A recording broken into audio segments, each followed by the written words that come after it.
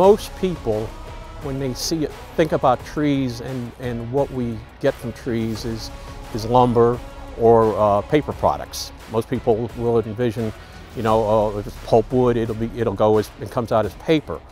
Trees are used for many other products that goes into a lot of finished products that people don't even think about, like toothpaste that you used this morning, the toothbrush, the handle that is made from pulp, your tires, the radial tires has finished pulp in it.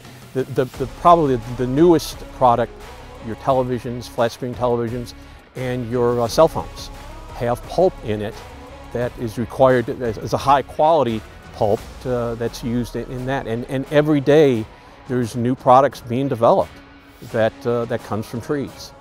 Timber is a renewable resource.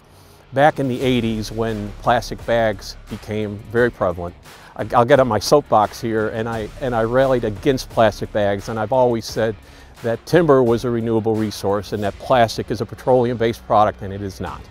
And I've been preaching that since the 80s, and it's now come around, you know, 40 years later, people are realizing this, and then all the other issues we're having with plastic bags in the oceans and the environment. Paper bags are biodegradable, and trees are a renewable resource. We need to be careful in the future about other products that are not made with renewable resources.